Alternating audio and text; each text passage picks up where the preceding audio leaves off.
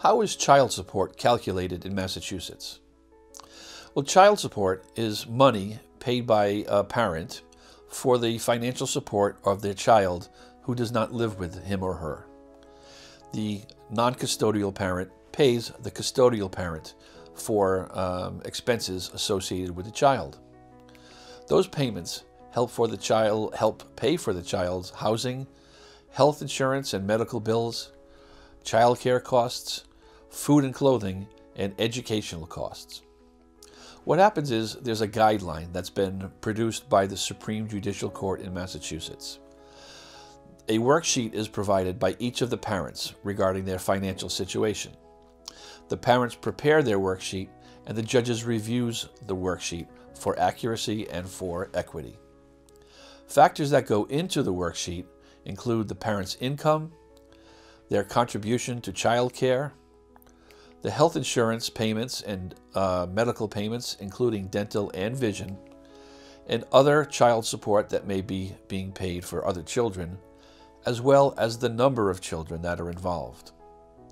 All that information is put into a formula, and the formula is followed to produce a number, that number being the child support. Presently, the minimum child support in Massachusetts that's allowable is $25 per week.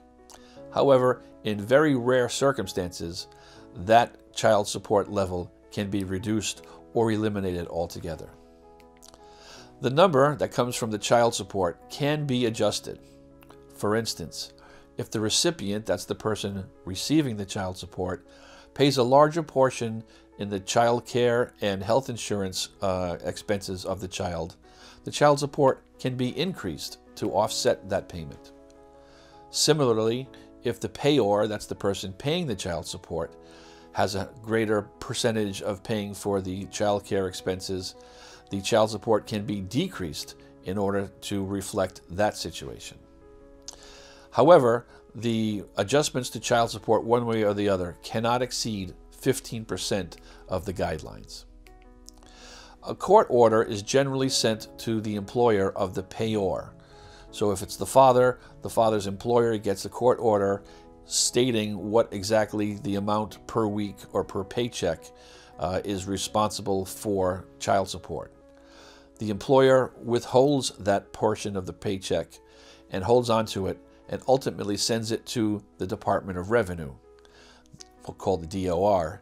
The DOR at that point sends it on to the custodial parent or the recipient. If you have any questions, please feel free to visit us at affordlaw.org and see if you qualify for our reduced rates. We can help.